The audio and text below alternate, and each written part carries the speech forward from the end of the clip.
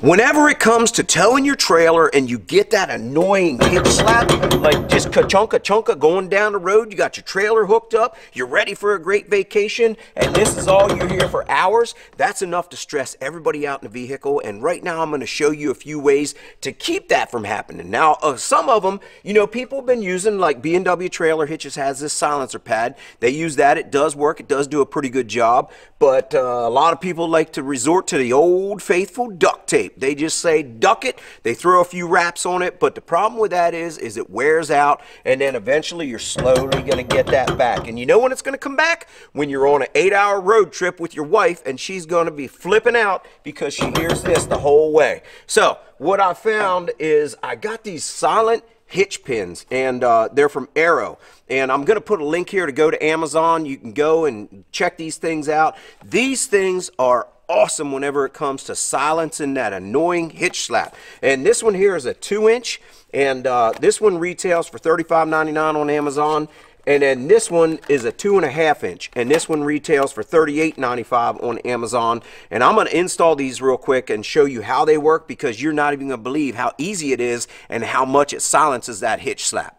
First thing you're going to want to do is make sure that your hitch matches the receiver on your tow vehicle. Now, you'll notice that this is a 2.5-inch shank. This is a 2.5-inch receiver. And what happens a lot of times is whenever you buy a vehicle, like this is a Ram 3500 dually, and it comes with an adapter to break that 2.5-inch down to 2-inch. So then what happens is when you stick a 2-inch hitch in there, you've got a whole bunch of clanging and slamming and banging, and it's totally unnecessary, and it's just not the way it should be. So what you want to do is you want to get rid of this adapter, and you want to make sure that you get a hitch that is perfect for the size on your receiver. So there you go, 2.5-inch receiver, 2.5-inch shank. It's a perfect fit, but when you're going down the road, you still have that.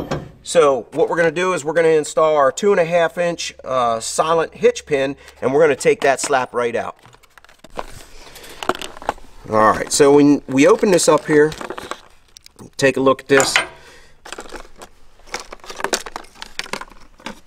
The one thing about this is the installation's pretty easy. The instructions are simple.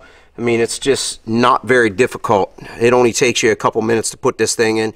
Probably the hardest part of it is when you put your plate and spring in your hitch.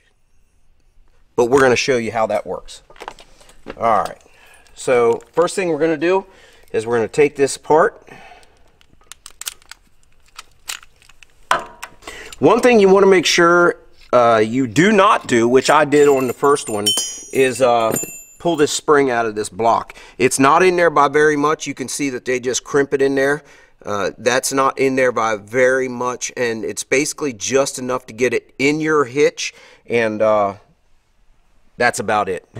So what we're going to do is we're going to compress this spring on this block, and we're going to put it inside of our hitch, and we're just going to go like this right here, and we're going to slide it right in,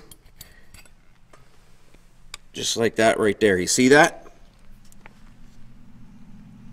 And we're going to take it into the first hole, line that spring up, insert it here into the receiver, and we're going to go in right to where that hole stops. And then what we'll do is we'll take this piece here, and we'll just insert it right in there and just start threading it in.